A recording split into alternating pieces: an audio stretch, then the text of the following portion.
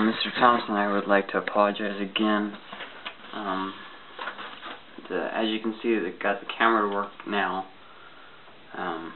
but for whatever reason it just stopped working last night. So I'm going to try to re-give the speech, and I'll submit this one too.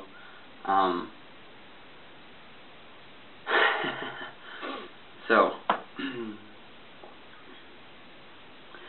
have you ever been unsure of what it is you're believing, or maybe even why it is you believe it? Have you ever found yourself in a difficult situation where it just seems like you can't get any sleep, you're just so irritated about it, it doesn't seem like there's any end to it? Or maybe you feel afraid to witness at times. The church is fracturing, crushed by intellectualism, emotional difficulties, and an unstable foundation. I know because I've been there. I've been in ministry for many years. I've been in the church my whole life. The past couple years I've dedicated to just studying, trying to witness to people who are not as easy to witness as some other people. So today we're going to talk about the importance of the Bible and why we should study it. The church is ignorant of God's words. This is shown in a recent study by Lori Goodstein on September 28, 2010, which appeared in the New York Times, where she showed that agnostics and atheists scored the highest in a religious knowledge test. Christians are increasingly becoming weak, illiterate of truth, feeble witnesses, and unknowing of God's very character. According to Eric Reed, who cites the Barna Group on Christianity Today's Leadership Journal, 6 out of 10 young people will leave the church either permanently or for an extended period of time, starting at the age of 15. Our kids, our siblings, future CEOs and politicians. I'm concerned that the church is not being very set apart and of late. In fact, in her book, Sudden Death, written in 1983, American author Rita Mae Brown stated that insanity is doing the same thing over again but expecting different results. And yet that's exactly what the church is doing of today. We're trying to not emphasize studying the Bible for all it's worth, and yet we wonder why we're having such difficulties, why the church isn't growing as fast anymore, why it seems like the world is ending when we are in a problem, when we don't have any foundation. It seems like we're aggravating ourselves, setting others up for failure, ignoring the lost and encouraging spiritual immaturity.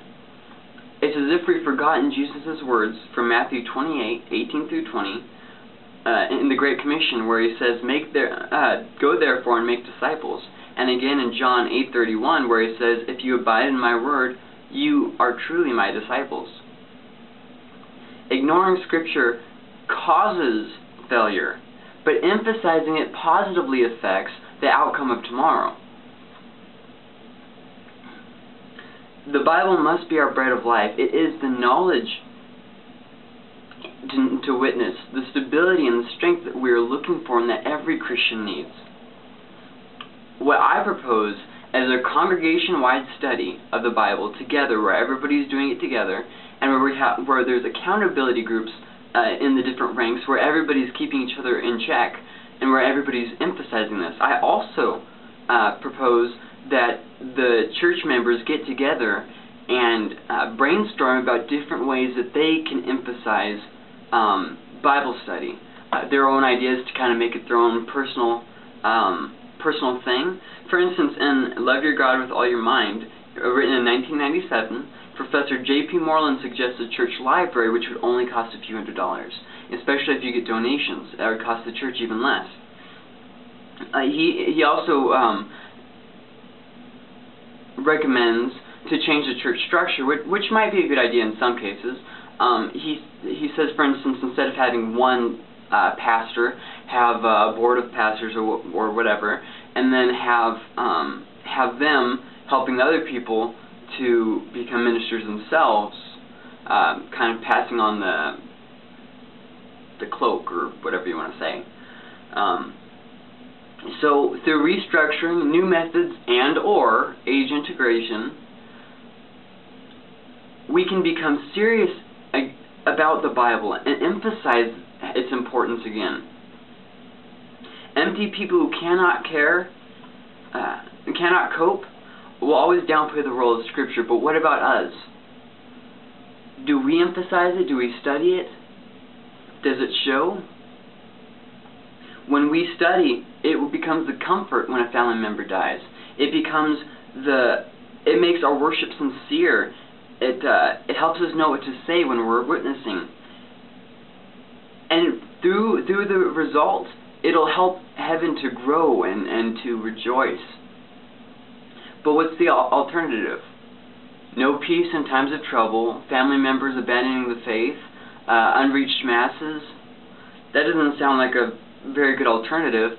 Let me ask you this. What if Richard Dawkins or President Obama or some other highly influential person was your kid? Would they impact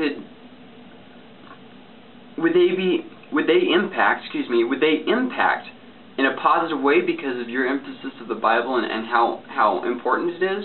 Or would they just be another person who's just highly influential without the Bible? Let me ask you this. What if, by your faithful Bible study, you saved just one person? Would that be worth it? The Bible is the all-sufficient guide for faith and daily living. And with it, we can get through doubts, teach who God is, enable ourselves and others to witness, and confirm, carry us when nothing else can carry us. So go join with your church, join together and study God's Word so you can impact the world. Time will never stand still. It will keep going on, but while it is still day, the church can repair. The Bible says in Psalm 119, verse 105, that God's Word is a light to our feet and a lamp to our path. So let me ask you this. Without that light, how can anyone see in the dark? Thank you.